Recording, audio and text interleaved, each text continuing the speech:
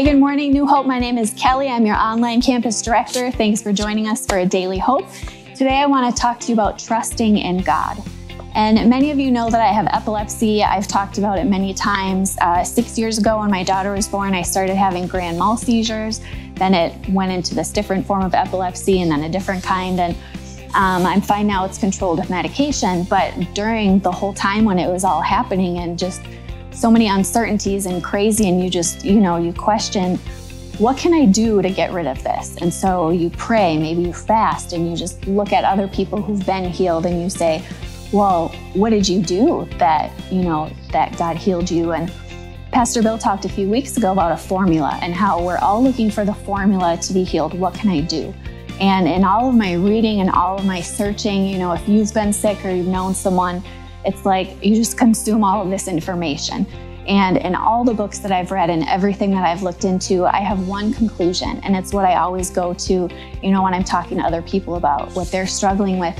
And it comes from the book of Job. And in the book of Job, we learn about this man, Job, and he loses everything. He was a very wealthy man. He loses his home, his children, his servants, everything. And at one point, at the end of Job, he asks God all these questions. He speaks to this guy and he just has this litany of questions for God. And then in Job 38, I'm going to kind of hop through. Job 38, it says, "Then the Lord spoke to Job out of the storm, and he said, 'Who is this that obscures my plans with words without knowledge? Brace yourself like a man, and I will answer you, and you shall answer me.'" And there's a whole thing which is really amazing. If you take the time to read all these things that God says, they're really beautiful. But I'm going to scoot ahead to Job 40. Then it says, "The Lord said to Job, 'Will the one who contends with the Almighty correct him? Let him who accuses God answer him.'" So God's like, tell me this. Okay, so Job says, "I am unworthy. How can I reply to you?" I love this. "I put my hand over my mouth. I spoke once, but I have no answer. Twice I will say no more." Okay, then Job 42, he replies to the Lord, "You can do all things." And then he says, "Surely I spoke of things I did not understand, too wonderful for me to know." And that's what I always go to, in my mind. I literally put my hand over my mouth and I say, "You know what, God? I've questioned you once, but I'm not going to do it again because, you have spoken of things too wonderful for me to know.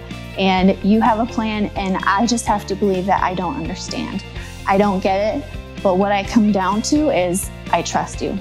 And so when I do all of my searching and I speak to people, the end of it says, repent is the way that it ends. And so to me, the repenting comes from, I repent for my lack of trust. And so if you're struggling right now, just consider, God has a plan that you don't understand, but do you trust him? So that's what I always come down to is, do I trust God?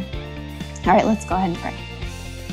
God, we thank you so much. We thank you that you are God and that we don't have to worry about it. But we just pray that while you're doing things that are confusing to us, that we don't understand, I just pray that you would help us to put our trust in you, God. We have seen throughout our lives, there's that song, "I've seen the evidence." And so we've seen the evidence of how you've been in our lives.